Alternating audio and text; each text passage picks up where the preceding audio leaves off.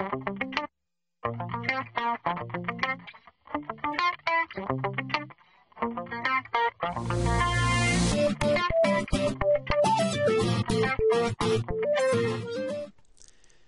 is SolidWorks Lesson 1.3. In this lesson we're going to be talking about features. You'll notice that we're now in the Features tab of our Command Manager. This shows us all of the 3D tools. The first set of tools are all labeled with a boss base. A base is the first solid part of the feature that is built, and the boss is every other part that's built after that. This second section are all tools that cut the material away. And then this third section over here contain all of the tools that do special things to the part. Let's start by making a solid base of this circle.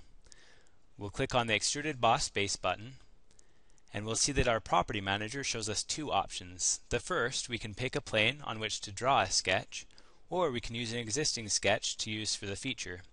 We're going to use the existing circle that we already made. So we'll go ahead and expand our design tree here and click on the first sketch that we created before. Our Property Manager now gives us parameters that are for that extrude. We want to go out a distance of 0.75 inches. We're going to keep all of these as default. We'll go ahead and accept that. After accepting that extrude, we can see that we have this boss extrude in our design tree.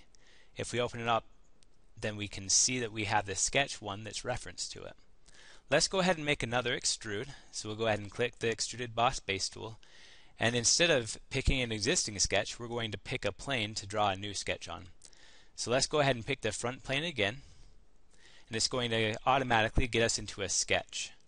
I'm going to click on this normal to button to line us up, and we're going to draw another circle centered on the origin in the middle of this shape.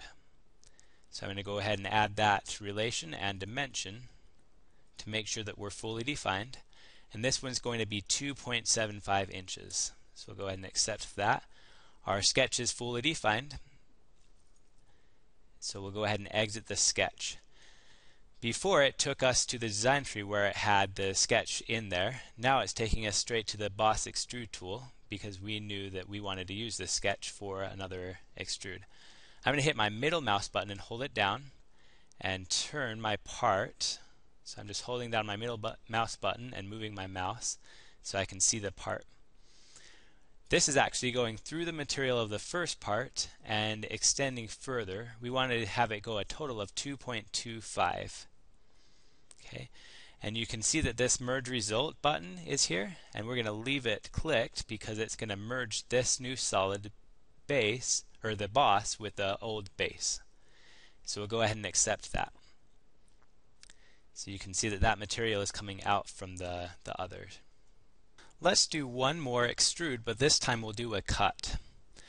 And let's draw the sketch first again this time. So we're going to go ahead and click on the Sketch tab and then create a new sketch, and when it prompts us for a plane to draw the sketch on, we'll go ahead and pick this front surface of our part. So we're now creating sketch 3, and we're in a sketch. And we'll go ahead and make the normal view, and we're going to do another circle centered at the origin that is smaller than our circle before. And we'll go ahead and dimension that. We want a dimension of 1.5.